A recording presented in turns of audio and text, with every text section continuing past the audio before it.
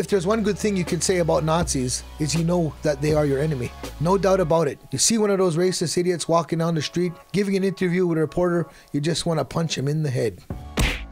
Ouch. But within movements of liberation, there are actors within our ranks that claim to be our allies, but who are really not. Putting aside police infiltrators and informants who pose a real threat, we'd like to talk to you about non-governmental organizations, or NGOs. NGOs have a sordid history of infiltrating, pacifying, and co-opting movements. Now, not all NGOs engage in these practices, and some actually do good work.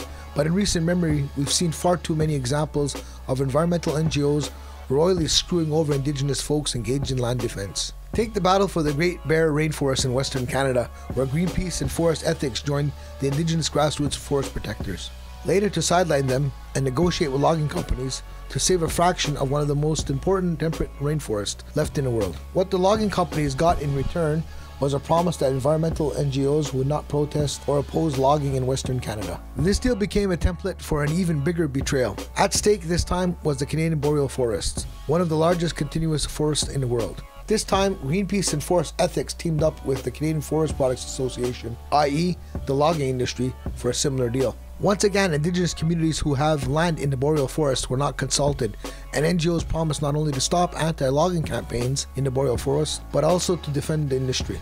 One interesting piece of the agreement is with Greenpeace, David Suzuki, Forest Ethics, Canadian Parks and Wilderness on our side. When someone else comes and tries to bully us, the agreement actually requires that they come and work with us in repelling the attack, and we'll be able to say, fight me, fight my gang. The latest deal of this type was signed between NGOs like Forest Ethics and Alberta's tar sands industry. Given the public backlash of the previous two agreements, this one was done behind closed doors, so we don't know all the details.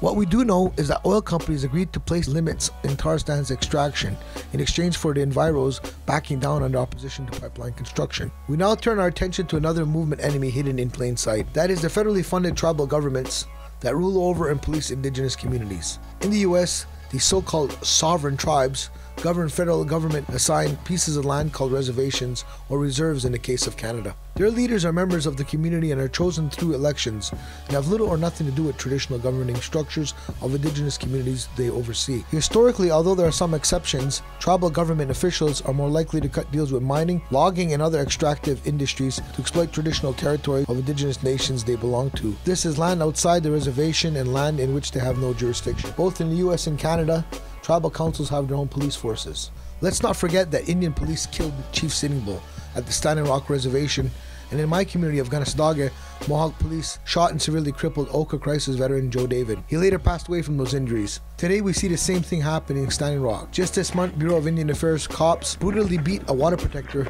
fighting to stop DAPL in their campaign to clear out the last remaining people out of the protest camps.